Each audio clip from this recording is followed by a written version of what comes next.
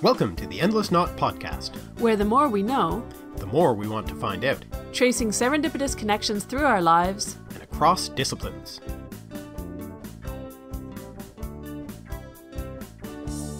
Hi, I'm Aven. And I'm Mark. And today we're going to be talking about monsters.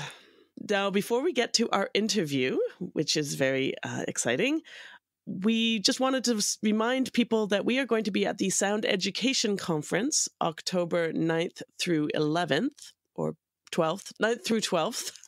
I'm always so prepared, in Boston. And this is a conference for podcasters, but it's also very much a celebration of educational audio in many different forms. So if you're a podcaster, it will be great. But if you enjoy listening to educational podcasts, a whole bunch of fabulous podcasters will be there giving talks, especially on the Saturday, the 12th, about their areas of interest and their specialty topics. And you can register now at soundeducation.fm to come and attend if you're anywhere in the Boston area, or if you can get there. You can come for 1 or 2 days. You can buy tickets to individual sessions if you just have one podcaster that you'd love to hear from. Our audience, I think, will be particularly interested in 2 of the keynote speakers, Mike Duncan of the History of Rome and Revolutions podcasts, and Helen Zaltzman of the Illusionist podcast. So both our history and our linguistic itches will be scratched on the weekend. We'll also be running 2 panels. 3. 3 panels, I guess. One on language. That you're running. That I'm running. And I put together a podcast that I won't be moderating, but I put together a podcast on podcasting in the classroom and assigning podcasts as assignments in classes like a classics course or a history course or something for students to do. And then another panel, which I will be moderating, on audio and the academic career, talking about the role of podcasting or podcasting adjacent career choices on a more traditional academic career, and how we can make those 2 things mesh and support one another instead of seem in competition. So if you want to come to any of those are on the Friday. The schedule and all the other information is at soundeducation.fm. So go check it out. All right, enough of that. Now, on to the main attraction today. Today we are talking to Dr. Liz Gloyn. She did her BA and her MPhil at Newnham College in Cambridge and her PhD at Rutgers in the US. She is now a senior lecturer in classics at Royal Holloway at the University of London, where her research interests are Seneca and Stoicism, the history of classics, and classical reception. And it is this last interest that has led to the book that we're talking about today, Tracking Classical Monsters in Popular Culture from Bloomsbury, coming out on Halloween, a perfectly appropriate date.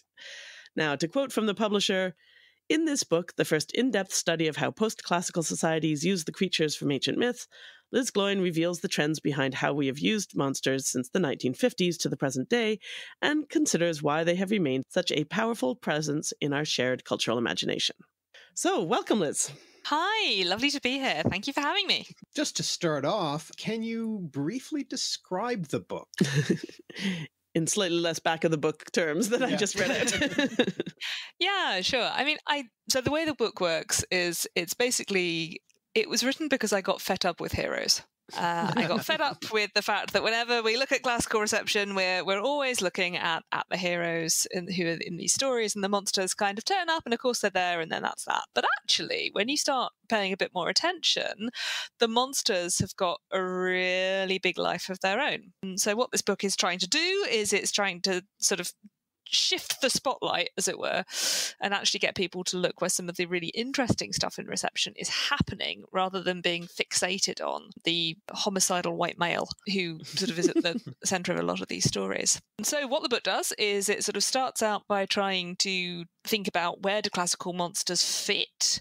How do we understand monsters, full stop? There's a whole field of monster theory and monster studies that I found myself plunged into when I started this. And so it sort of tries to say, well, that's all lovely, but why are classical monsters different? Why has nobody bothered to look at classical monsters before?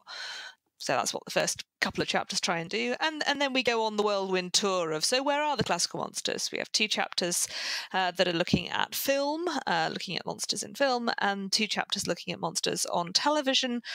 one chapter is the first extended analysis of Hercules: The Legendary Journeys that I'm aware of, from a monster angle, and the second chapter thinks about Xena Warrior Princess and Doctor Who as sort of companions to what can happen when monsters get on the telly, and then the last two chapters sort of take a case study approach. So the first looks at Medusa and what some of the examples of what happens with Medusa, and the second looks at the last chapter in the book looks at the Minotaur, some of the examples of what happens with the Minotaur in popular culture. Now, I was never going to cover absolutely everything, obviously, because there's a lot of popular culture out there. So in some ways, this is all sort of very preliminary mapping, if you will. But it's trying to sort of see some of the patterns, some of the trends, what is going on with these monsters, and why is it still possible that we, even car adverts, right? You turn on the television and there is an advert for a car or an insurance company or something that kind of expects you to know this stuff. Why is that still expected as part of this kind of cultural knowledge? And what does that then mean for what's going on with it? Yeah, they can even just gesture at a classical monster and expect people to know what it is, and that's an interesting point in itself. This discussion comes at a very timely moment for me because I'm right in the middle of teaching an ancient world in film course. So this, I think, will inspire some useful discussion points that I can have with my students. Yeah, you've just finished Hercules, Hercules session. Yeah, right? We watched a bit of Hercules: The Legendary Journeys just earlier this week. It's a fantastic show. And I mean, it's really odd to me in some ways why more people haven't looked at it more. But on the other hand, I mean, it's cable TV. It's a bit lowbrow, she says. Lowbrow with inverted commas. And on the other hand, there is a lot of it. And so actually just to get the hang of the corpus is huge. Yeah. I mean, there is just so much. And when you include Xena as well. Yeah, I mean, I actually mentioned this. I mean, I sat down. I have not watched all of Xena on top, but I did sit down as part of the book and watch all of Hercules: The Legendary Journeys episodes. That's 111 episodes, each at 45 minutes. So that's over 80 hours of television. Right. If you want to be able to say anything meaningful about like the whole thing as a whole. And I mean that was an interesting summer when I sat down and did that. My other half sort of said to me, "Can you not like just watch them on fast forward?" I did enjoy watching you watch it on Twitter. yeah, me live tweeting on Twitter. The stuff I've been watching for this has been fun. But as I say, it's a big investment of time. And if I hadn't been doing the book and hadn't been wanting to try and get the picture of this, I certainly never would have sat down and done it. So I can kind of see why, from that perspective, it's not nobody's done it, but it's a really, really rich, richly created world about what does the ancient world actually mean in that period, and like in the 1990s when it's first screened, what is going on with what people think about antiquity and how antiquity should be used. It also has played a fairly major role in shaping a generation's view of antiquity too, and of myth. My students weren't necessarily born when it was on, though many of them have seen it. But perhaps the generation of students, about 5 or 7 years ago, perhaps a little more, maybe 10 years ago. But there was a lot of people whose ideas of myth were really heavily, and of history, especially with Xena, especially with the way Xena interacts with the Roman stuff and the early Christianity things, when it gets really weird towards the end. Exactly. It's really shaped a lot of people's views, I think. I did have one student say, "Oh yeah, my dad loves that show." That was good. But I think this is why looking at the popular culture stuff really matters, right? Because this is the things that do shape people's perceptions, and the people who never set foot in one of our classrooms or never come to hear somebody talk or whatever, they see this stuff, in the cinema, on the television, and this is what they think the ancient world is sort of kind of about. So I want to just get back to that question the point you made about how you were sick of heroes and how reception focuses so much on heroes, because not to call you out, Mark, because I did the same thing when I taught that course. Yeah. But that ancient world and film course is very centered around the heroes. You move hero by hero in terms of, it makes sense in terms of you've got 8 films all called Hercules. You've got various films, Troy and all these story ones where the obvious focus of the film is on the heroes.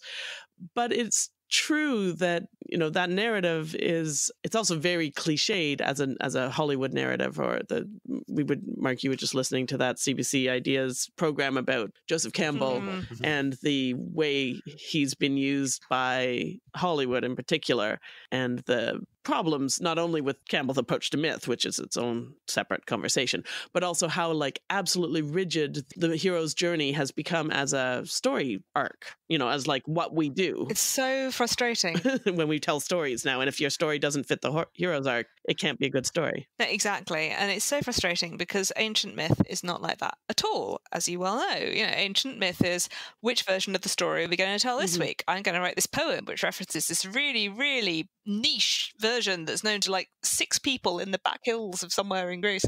And you're going to show how learned you are by getting my random reference. It's that kind of fullness and willingness to have the other stories.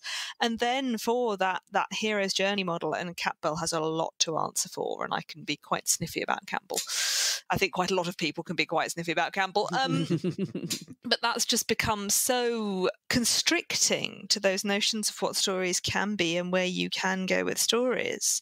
And part of the problem with Campbell, of course, is because he does want to venerate this kind of white male savior developmental thing, which is in and of itself problematic, not least because the people who are being sort of stepped over and conquered are sort of the feminine other, the racialized other, all of that kind of stuff. And that has a big effect on who gets placed in the monster position and then who is seen as the monster. And then that becomes, and all of this goes back to sort of a 19th century obsession with the hero, which sees the hero's sort of great conquering moves as idealized in a world of colonial activity, right? And a civilizational as being exactly the focus of civilizing activity.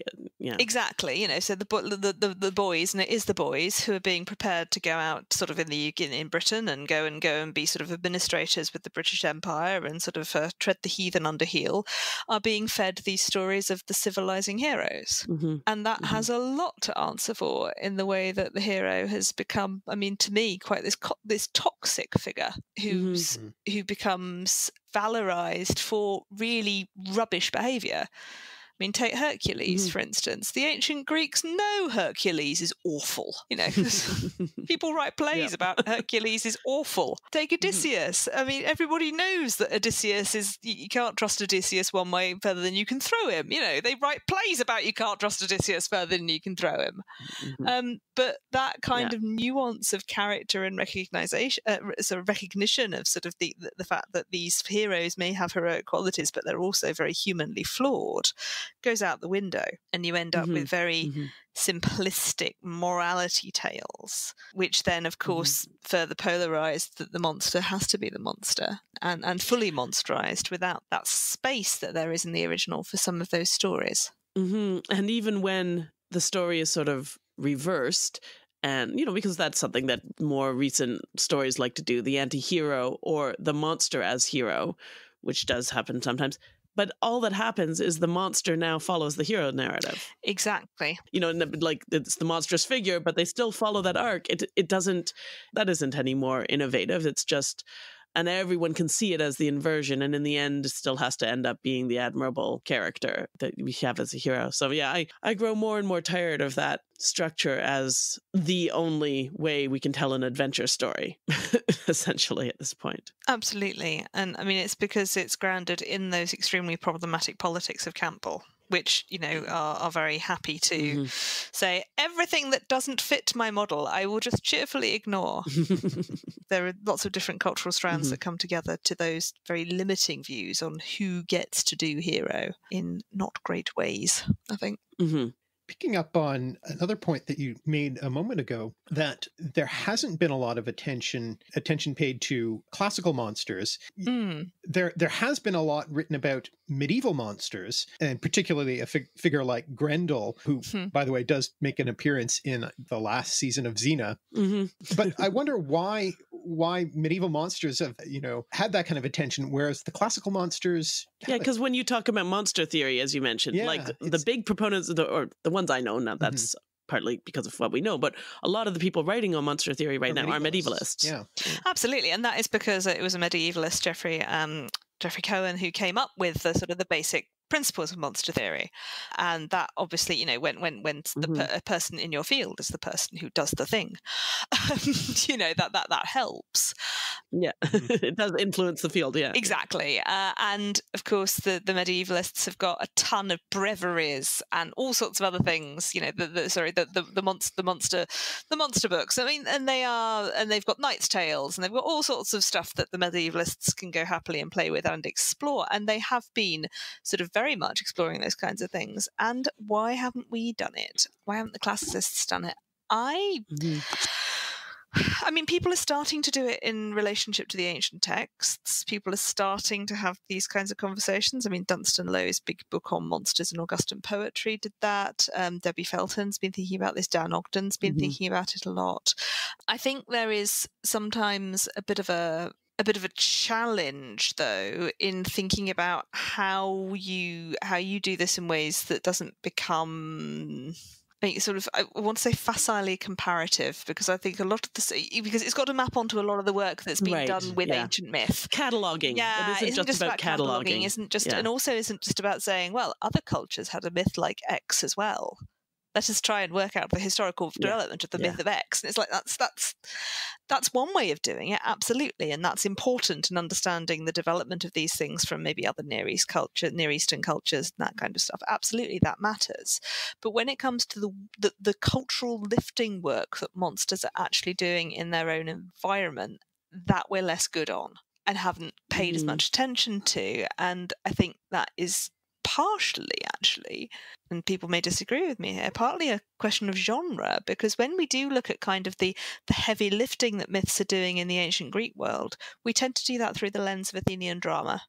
We look at the stories that are told in Athenian drama, which isn't very interested in not at all. Monsters. It's terribly interested in myth and myth's import and why myth is relevant and all that kind of stuff. But you don't tend to get things that might require somebody to dress up in the equivalent of the Doctor Who rubbish bags and the toilet cleaners and hope that nobody's looking too closely. Or Doctor Who Minotaur, in fact. Exactly. You don't. I think the Athenians could have managed just as good as those Hards of Nymon costumes, frankly. This is true. But as I say, they don't do that. They don't put mythical creatures on stage. No, they're very interested in heroes. Exactly. And I think that in the classical sense of the word. Exactly. Yeah. And I mean, obviously you get Oedipus, but we see Oedipus post-Sphinx. We don't actually see him, the Sphinx, at any point, no. So we encounter him there. But we don't actually really ever see the heroes staged in Athenian drama. And obviously when you get into the poetry, of course, Ovid later in the Roman period is the Metamorphoses is the tour de force from which a lot of later receptions flow, even if there are previous versions. I mean, it's the Ovid people read. It's the Ovid that creators read and work with.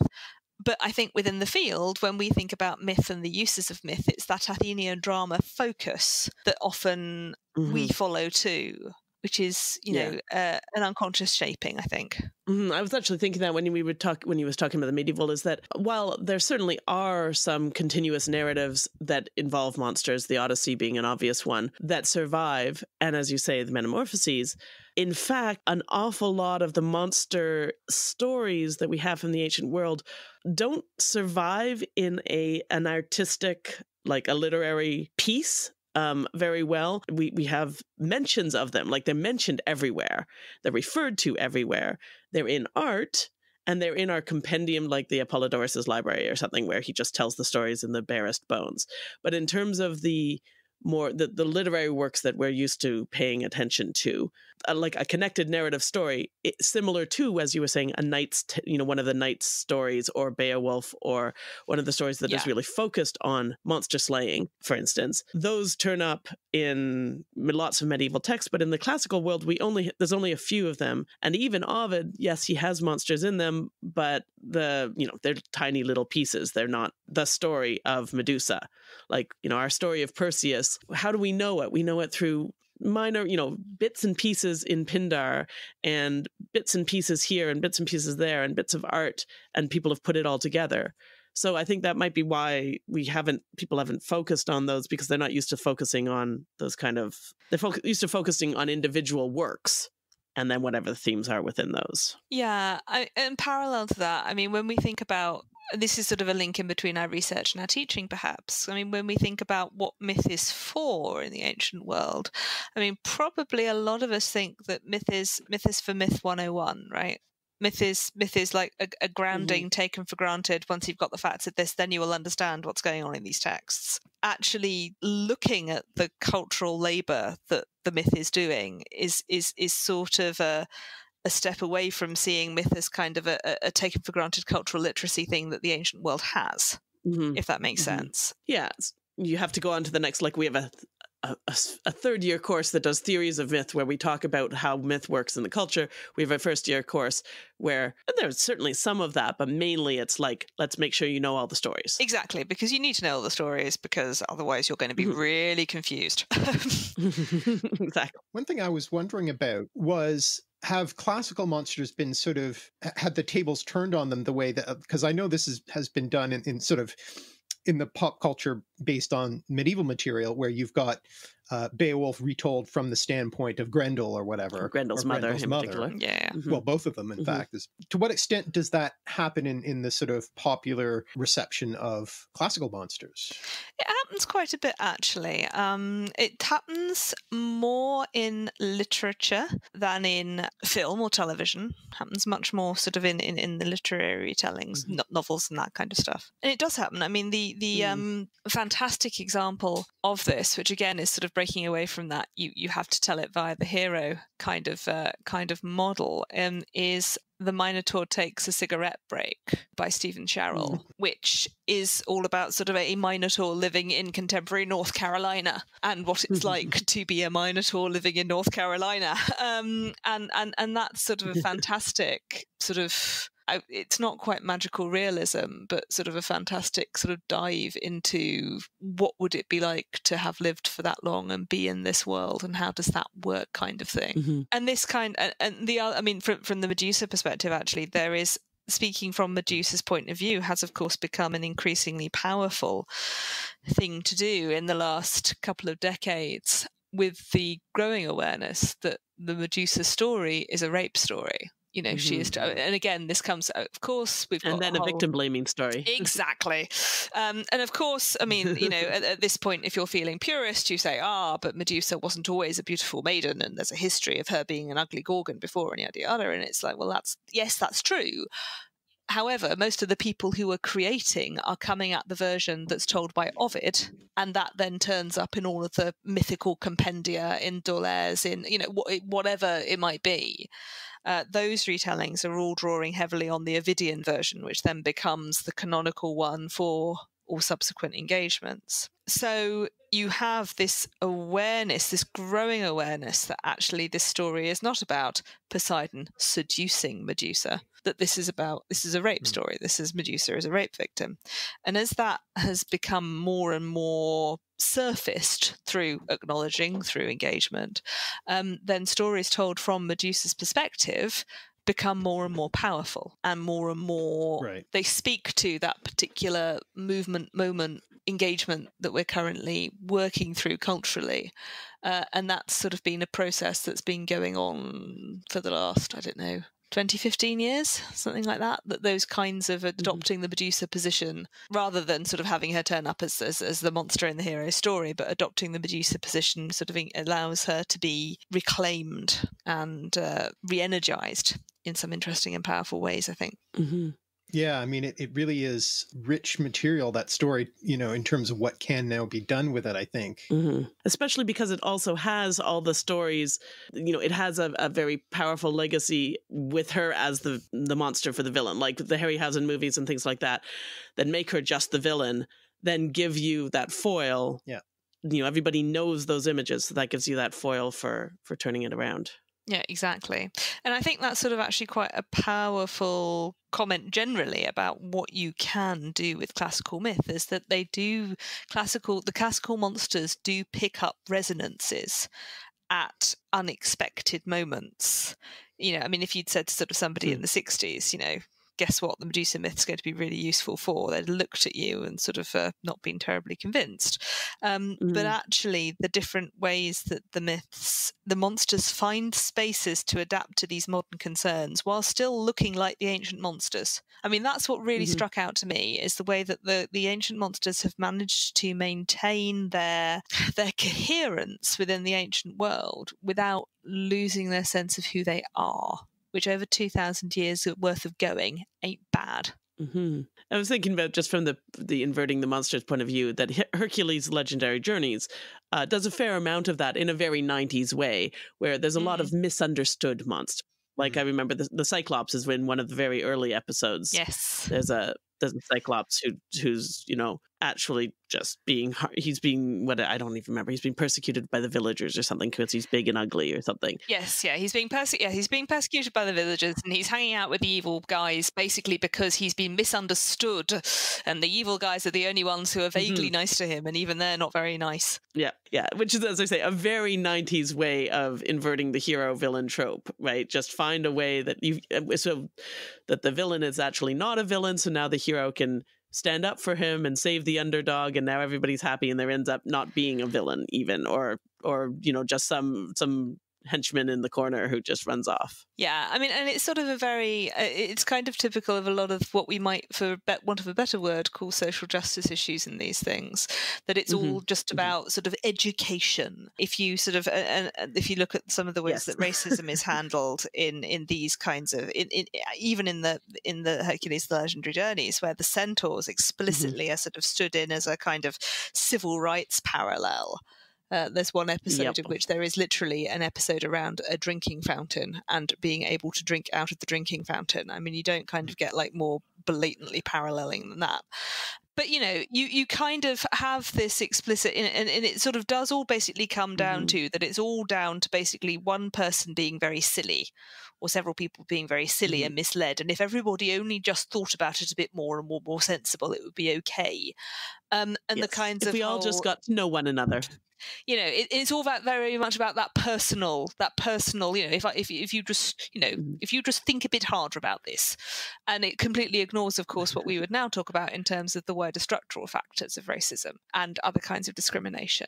Which, you know, it's all very well. You can be a terribly nice person and still be racist because you live in a racist society and you're complicit in it. And so obviously 90s Hercules does not get this at all. No. And so those kinds of... No, sexism or racism. It's all about just making sure that you talk it out with people and then it'll all be okay. Exactly. All of those underlying things will just magically disappear because we've had a conversation. But yeah, you know, it's those kinds, that kind of thing lies behind very much the monster is misunderstood. But I have to say, that episode really irritates me, and I shall explain for why.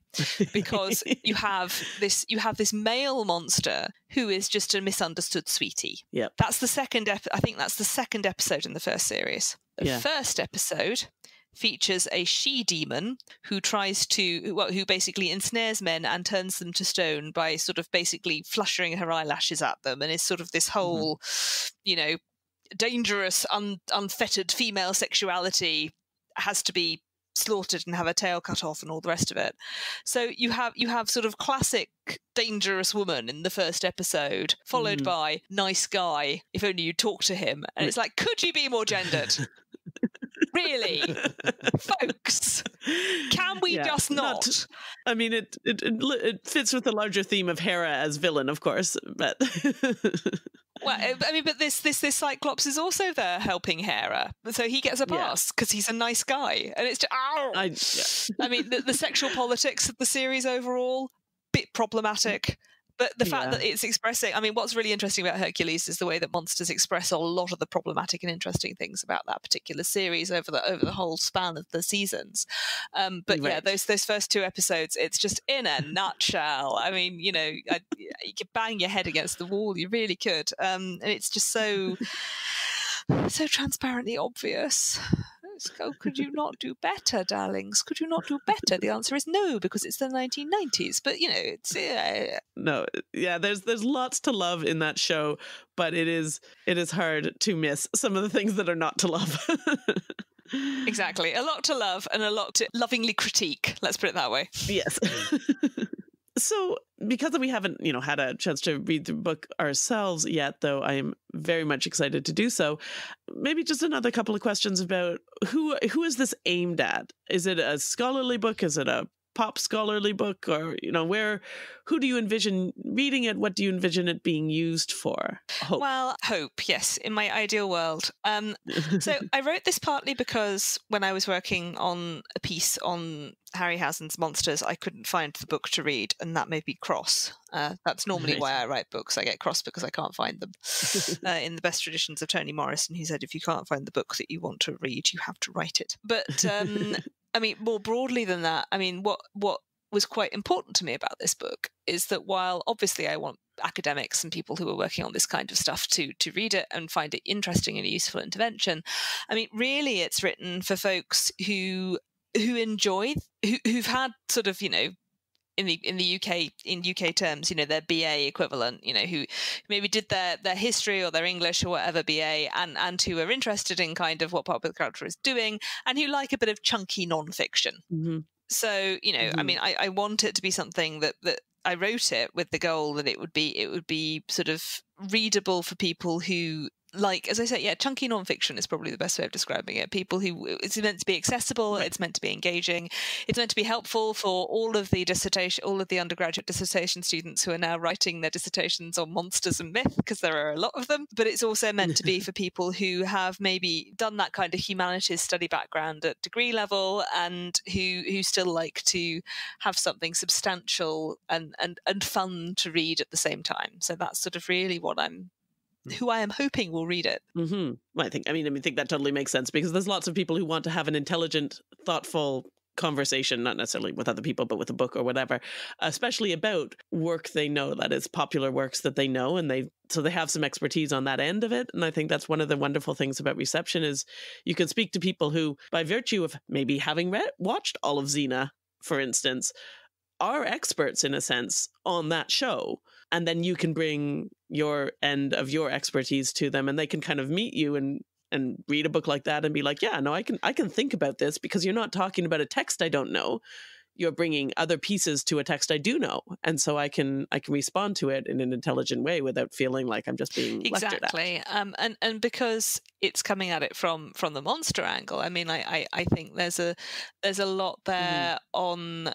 I mean, the way that people love classical monsters is, I have to say, endlessly fascinating to me. Because when I was working on the book, I had people say, "Well, what are you working on?" When that's slightly daunted. What's she going to come out with? Am I going to understand any of the next 3 sentences? The kind of way that people do when you're an academic, and they are aware that you might be a bit niche. And I would say, well, I'm working on this, and the eyes would light up. I'd end up getting at least 3 examples of things. Have you thought about? Will you be writing about? Don't forget, people's favourite monsters. It's just something that really seems to catch people, and it doesn't matter whether they're in academia or either as a student or as academic staff or whatever, researchers still. Everyone has got their favourite classical monster or example of classical monster, and so I think there's sort of a real scope there for reaching those people who find this stuff interesting, and to think a little bit more about it. Exactly. I have a basic question we probably could have started with, but I'll come to it now, because I know that this is something that's going to be on your mind, Mark, when you work on the next video, which you can tell us about that. So what is a monster? What is a monster? So I think basically monsters can be the kind of monster studies, monster theory realm comes down to saying monsters are things that break categories. Humans, being humans, we like to order stuff. We like to be able to categorize things and say, this is one thing, this is another thing. I know where to group this third object because I understand which of these categories it fits into. This is how I understand the world. This is how I don't turn into a small screaming pile of gibberish by all the information that's coming at me. I need to have nice categories. But the nature of those categories is always determined by the human, by society, the society in which you're born into, by wider forces. So they are therefore always completely arbitrary. Some of them may be very sensible or sort of seem totally logical, but ultimately the categorization of stuff is completely arbitrary. what monsters do is they don't fit. They jump over categories. They trouble the categories. I mean, in terms of sort of the Greek and Roman examples, most basic category you can come up with, right? Human, animal, humans, in charge, logical, doing things, animals, mute, it's not subsidiary, subservient to humans, possibly wild and dangerous, but at any rate, not human, right? And then you get the centaur. Hi. Sort of literally straddling those two boundaries, literally sort of the you know, at his midriff, right? The boundary between human and animal being circulated through, being broken every time the blood flows around the centaur's body, right? So that then sort of the monster then stands as a troubling of that, what feels like a very obvious categorization of, you know, the rational, the non-rational. Obviously what the centaur comes to stand for in terms of sort of bestial nature, sort of vast amount of sort of hypersexuality and sort of naughty behavior associated with most centaurs. Obviously not Chiron. Chiron is the teacher centaur is a bit different, but, you know, most centaurs are animalistic, sort of exactly, can't be trusted with alcohol, give in to wilder passions, all of that kind of stuff. But their fundamental existence troubles that what looks like a very fixed human-animal boundary. And as you sort of go further on, in some ways, you get monsters who trouble the boundary in terms of gender, who trouble the boundary in terms of sexuality, from a heteronormative perspective, you know, that you stay inside the nice heteronormative boundary, because if you don't, then the monster will get you, that kind of stuff. What is Dracula? Discuss. You know, all of these kinds of things are all about either policing the boundary that has been set or about poking the boundary with a stick and showing that actually it's not as firm as you thought it was. So really that's sort of where monsters come from and the kind of work they do. And of course, once they've been generated, they then carry on doing other kinds of work. But I think that's sort of, I would say that monsters exist to make us think and question and to have uncomfortable conversations with ourselves, really. And I suppose that kind of is the sort of mirror image of the hero, who is also, you know, often figured as beast-like Hercules or Enkidu in Mesopotamian mythology. But it's also troubling the boundary between human and God, right? So they're demigods. So Gilgamesh, 1/3 God, however that works. 2/3 God. 2/3 God, 1/3 human. Yeah, and math still doesn't work either way you put it. Or Hercules, or, you know, most Greek heroes who are semi-divine. So they straddle a different boundary that in theory is not a problem, but actually is, because it makes them unable to fit into human society properly. But they also have that but they also are partial beasts. Partial beasts, and have that excessive appetite thing, right? Or excessive, like Hercules is excessively... Well, Hercules is excessive everything. He's excessive in every possible way, including how many stories there are about him and how big he looms in the stories of heroes. Like every part of him is excessive. Yeah. And of course that's something that Virgil comes and plays with in his story of Hercules and Cacus in the Aeneid, where, you know, Cacus, the cattle thief, is sort of the only difference, you know, realistically between him and Hercules is that Cacus can do interesting things with fire. You know, so that kind of question about which one is really the monster, as I say, is right there in the ancient sources. Yeah, Hercules is even being a cattle thief at the very moment that Cacus steals cattle from him. So how dare you steal that? I stole it rightfully first. Yeah, because the reason I bring up Mark's videos is your next video, the Halloween one. So this podcast will come out in early October. Mark, your video is planned to come out before later October. That we're having a hard time with deadlines these days, so we'll see. It's going to be... Yeah, well, it's going to look at the word monster and the concept of monsters. And I'm not even entirely sure exactly where it's going to go yet, but the etymology is kind of interesting. It's I guess this idea of warning. And looking. Yeah. Yeah, I mean, you know, the monstrum from monstro, to show, to demonstrate, and monere, to warn, you know, and certainly in the ancient world, the monstrum was very much about portents. The whole of the Sibylline books in Roman periods is, what do you do when a monstrum turns up? You know, if you read through Livy, a monstrum turned up, and then we did a thing, and matrons traipsed to the temple and sang songs, or whatever it was. You know, it required some kind of response to this sign, this visual obviousness that something was wrong with the balance of the world. And that idea of the visibility, I think, is also really interesting, because we are, classical monsters look like monsters. You can tell a classical monster. It's got two heads, or it's breathing fire at you. You know, it's not discreet. It's a very obvious thing to come across. Yeah, it isn't Dracula. Exactly, which is really, really interesting to me, because we have moved towards these monsters who are less obvious. You know, who look absolutely fine until it's too late. Dum dum dum. I mean, take, you know, every single serial killer film for the last however many years. Yeah, we are now a society that worries about monsters we can't see, which makes classical monsters charmingly retro in some ways. Yeah, because they are so bleedingly obvious. You know, they're right there. Yeah. You can tell it half a mile off. Which again, still sort of, you know, so why do we want monsters who are that obvious in a culture who are paranoid the other way? Yeah, and you know, there's that whole category of the transforming monster, like werewolves, or you know. But they aren't really. We don't. I mean, there are a few of those in ancient myth, but mostly they aren't. I mean, Liz is right. There are very few deceptive monsters in Greek myth. Yeah, when there is a transformation, it's a one-time. Yeah. And once they're transformed, that's it. Now you always know. You can always see them coming. And I mean, it fits with larger themes about the Greek and the ancient ideas that your inner self is visible on. So if you're beautiful, you're good, etc. The only person that doesn't apply for is, of course, women. So Helen and Pandora. But other than that, we can always tell if you're a good guy or a bad guy by whether you're pretty or if you're ugly. Exactly. And so, you know, monsters are always sort of therefore knowable because they look weird, and that is a sign we need to do something about it, right? And that carries on through, that idea of the monster as the portent carries on through all the way through the Roman world, and actually into the medieval period and beyond as well. That monstrosity is something you can see. It's only actually when Mary Shelley, bless her, does Frankenstein, that starts to get shaken. I mean, Frankenstein is a really clear literary turning point there. Yeah, because Frankenstein, the monster is clearly monstrous, but then she does that flip of, is it really the doctor who is the monster, or is it the creature he creates that's the monster? Yeah, and she's also really clever about the fact there's explicit discussion of the fact that the creature, when the creature comes to consciousness, is like a newborn baby, doesn't know anything, doesn't understand anything, and that it is the process of acculturation that makes the creature monstrous. She never calls him a monster; he's always a creature.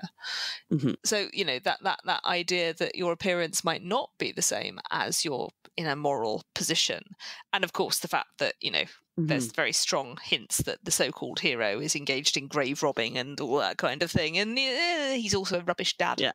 You know, there are all sorts of not a great husband either, frankly. No. For the few seconds he gets to try.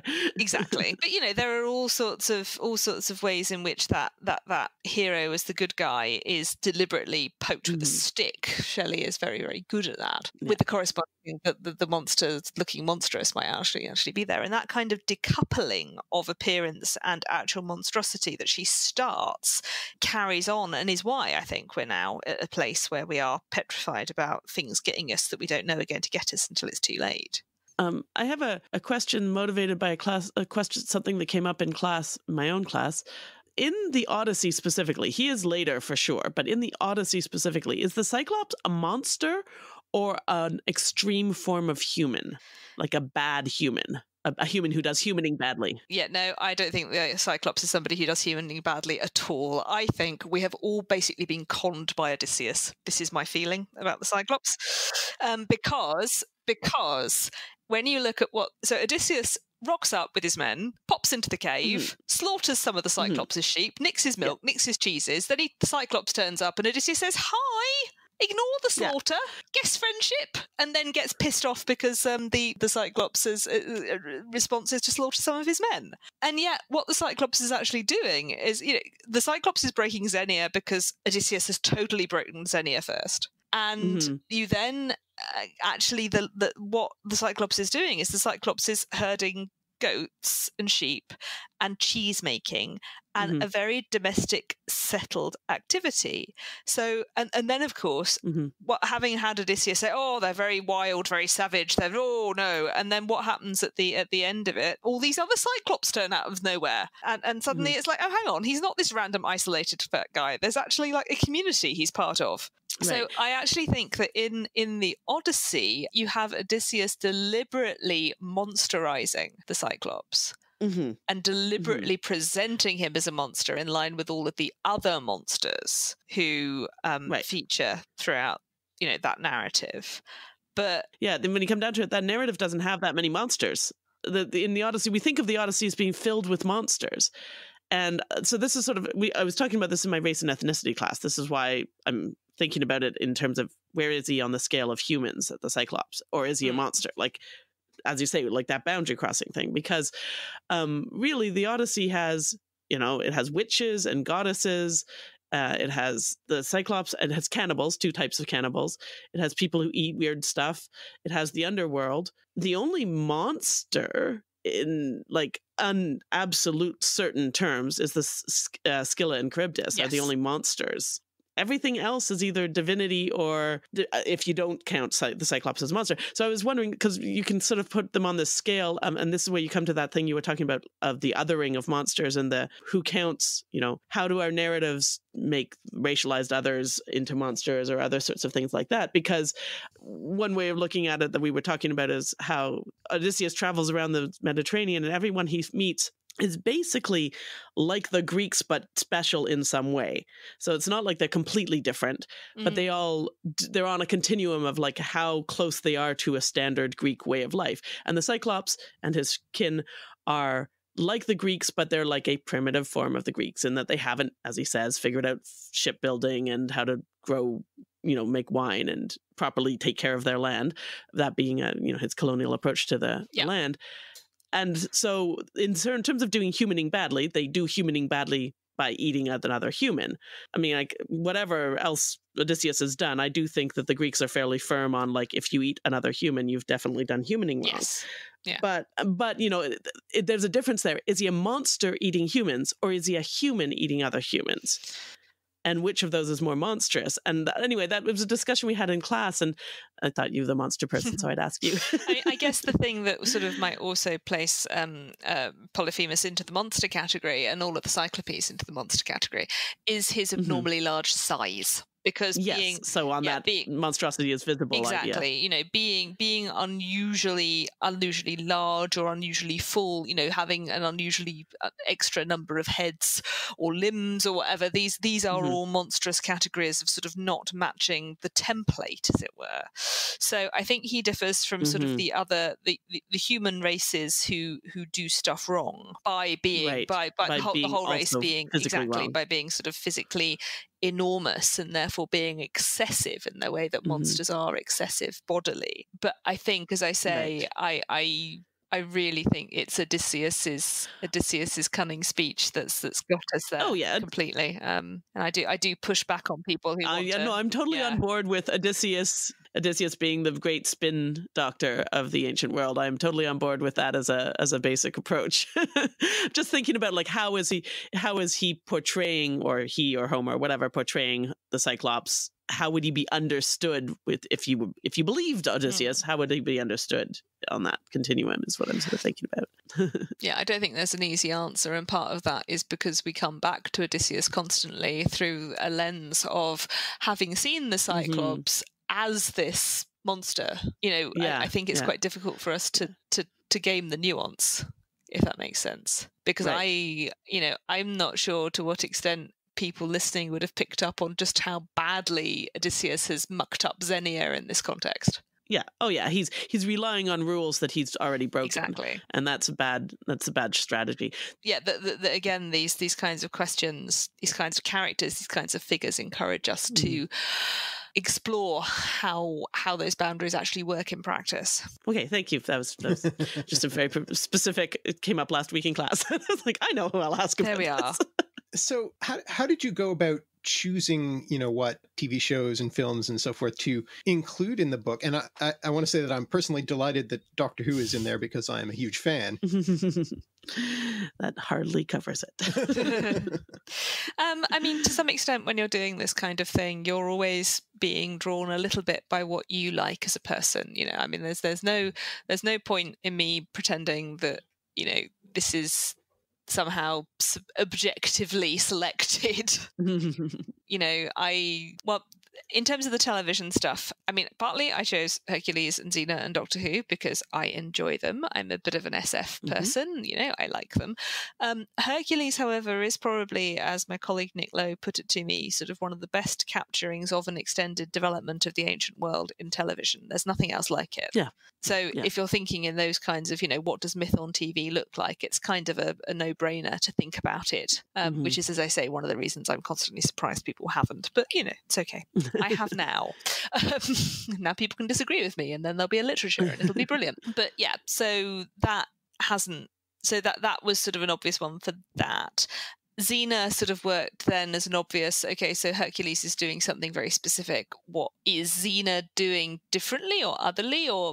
And partly because I wanted to carry on thinking about what Xena does with centaurs, given it's the same world, and Xena does something very different to centaurs than what Hercules does, and I shan't go into huge detail on that right now, but that was sort of a good thing to do. And then Doctor Who as being sort of a very established sci-fi program, but representing very nicely the kinds of programs which might pick up a classical monster for Myth of the Week. So it's not, as in Hercules, as in Xena, embedded in the background world, but you might pick one for Myth of the Week, and it's not, either it is a retelling of a story, or as in the Naimon, it's taking a monster and doing something entirely different with it. So that was sort of the logic there. In terms of the film chapters, again, I think it's pretty exhaustive, the film chapters, actually. The first chapter sort of focuses very heavily on Ray Harryhausen, because how can you not, frankly? He was such an influential figure. And then sort of trying to represent sort of the phases that things go through, and quite easy to work with getting the overview of what's going on with interesting patterns. And sort of what I really wanted to get at in the second film chapter were sort of the two trends of using monsters. One which is sort of in this, what we might think of as this new epic, the new peplum, the remake of Clash of the Titans, the Percy Jackson films, where you have it's that hero story again. So what's going on in those? And then the second half of that chapter is thinking about what happens in films that, again, are a bit more willing to break away from those kinds of things and to do more inventive, free things there. So, I mean, the two I can immediately spring to mind are Pan's Labyrinth, where the faun is obviously at the centre of what's happening there. And then Oh Brother, Where Art Thou?, which does some interesting things with sort of both with the Polyphemus and with the sirens in that kind of imaginative world that the Coen brothers create in that film. So that was sort of what was going on there. When it came to thinking about the case study chapters, I mean, really, I just read a lot. I just read a lot of stuff. And as you read, you start to, I mean, what I've really found quite interesting is sort of identifying almost certain nodes around which receptions coil. There are points and there are moments at which receptions seem to, of these kinds of myths, of these monsters, seem to focus themselves. So, spotting those trends and sort of using the examples that I'd gathered to pick up examples and pick up moments, really. And to sort of not try and be comprehensive, because that's a fool's errand and not very helpful anyway, but to try and sort of map some of the points where receptions emerged, I think, was really what I was trying to do there. Yeah, and I guess the two Clash of the Titan films presents a really useful opportunity to compare to see how receptions of monsters have changed over the years. Well, actually, that is not in the book, but that is in the article that I wrote before the book, which is in New Voices of Classical Reception, which is what actually got me thinking about this. That was the article I was writing when this book wasn't there, and thinking about what is going on in those two films, because my friend Penny Goodman was organising a conference with her then colleague Steve Green on Harryhausen and the classics, and I desperately wanted to do something, and I have no idea what I would give a paper on, I thought to myself. So sit down and watch the films and see what jumps out at you. And what I found jumped out at me was sort of this theme of the monstrous and the feminine and a close association with water in the original Harryhausen film. And then when we came to write the papers up for publication, sort of the peer reviewer came back saying, can you talk about the remake as well, please? Because that would be really interesting. And it is really interesting because you actually end up with a really different kind of spatial awareness of where the monsters are. And monsters move much more into the underworld and associated with fire and all that kind of stuff in those intervening years. It's very interesting, those kinds of distinctions and changes. Monsters stop being feminized, associated with the feminine power and that kind of thing. Right. In the original Clash, they're very strongly associated with the goddess Thetis and with water and with her revenge and all that kind of stuff. And then when you get into New Clash, it's all about the underworld and this very Christian kind of hellfire thing, which is all just a bit odd. So that kind of is all operating as well. So maybe I'll just ask one last question before I come on to sort of before we start wrapping up, which is the sort of question we ask all of our guests, though as very often ends up happening, I think we've probably covered it already to some extent. Do you have any particular moments in this book or in others of parts of your work where there's been unexpected connections between different facets of your work or your work in your life or different interests that have been productive? That's, after all, though we often forget to refer to it, is technically the theme of our podcast. I think it's been, I think the sort of the thing that got me started on the project was the Harryhausen, right. and that for classicists of my vintage in the UK, we kind of grew up with Harryhausen films being screened on wet bank holiday Mondays. My parents had them on VHS tapes. It was sort of really part of the cultural landscape. And coming back to that and thinking about it again has been, a real joy actually, and sort of thinking about this terribly influential material. But the sort of other really weird and bizarre and quite fun intersection of what I'm doing these days is I'm thinking a lot more in terms of space, in terms of space analysis, in terms of why it matters, what kind of space you are in when something happens, which again came out of the Harryhausen paper. And that has some quite personal connections with me. This is going to sound a little odd. My father, before he retired, worked in commercial property insurance. And that meant we were the kind of family who would go on holiday and we'd suddenly be in a shopping centre and my father would say things like, "We insured this. Let me tell you about these things that I saw when I came on a trip around this building." And you end up with a remarkably sort of thorough knowledge of this particular shopping centre's sort of fire extinguisher system or something. But that awareness of a building's shape and its design and its purpose and the way that it works, and the kind of family who sort of, when you're walking around, somebody will say, "Oh, look at that interesting architectural feature up on that building," and actually that attention to space and to place has paid off in some really interesting ways in this particular project. It's paying off in the article I'm currently working on, which is all about the play Plautus's comic play Rudens, The Rope, where a seashore plays a very important role, and I'm thinking a bit about why the seashore is important, which is brilliant. But yeah, so I'm kind of finding myself thinking a lot about space and place these days, in ways that intersect really interestingly with some of my quite strong memories of being a kid on holiday and the conversations around the dinner table and all of those kinds of things that sort of come back in unexpected ways. I think my favorite metaphor for this kind of stuff is sort of improvisation. Good improvisatory comics sort of drop a couple of things in at the start of a routine, and you kind of know a good improvisatory comic by the fact that those items come back in sort of a couple of minutes before the end, or halfway through, or these things keep on reappearing as motifs, and this is sort of one of those nice examples of that in my life, really, that these kinds of research questions and interests and opportunity to think about them sort of keep on surfacing back up again in really productive and interesting and curious ways. But that's why we do our work, isn't it? Because it's productive and interesting and curious. Yeah. Ideally. On the good days. Yeah. Well, that's fascinating. Yeah, it's always interesting when something which is not what you thought you were going to care about necessarily at one stage in your life suddenly resurfaces as something that helps you with something you do care about, and you find out you care about both. Because that certainly happened in my life. So then you talked about an article that you're working on now. So let's come back to the book and make sure everybody knows how to find this fascinating item.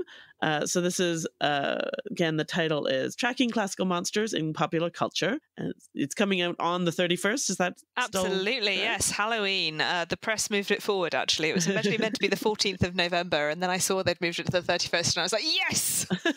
Perfect. Perfect timing. Are you doing any kind of launch activity? Oh, yeah. We're hopefully we're going to be having a launch at the Second Shelf bookshop in London, which will be really exciting, because it's really excited to sort of work with supporting sort of a feminist bookshop in the centre of London, and that will be sort of in early November, and then hopefully on Halloween. Currently, sort of hopefully organising something with the Institute of Classical Studies for their traditional Halloween shindig, which more details I'm sure will turn out in due course. So yeah, nice to have a little bit of celebration and a little bit of puff for it. The other thing I should mention is that I'm very, very pleased that Bloomsbury are putting it out in paperback already. Yes, I noticed that when I went to look at this website, actually, and how cheap, frankly, it was for an academic book. And that's great, because that is always something that matters to people for very good reason. So that's very cool.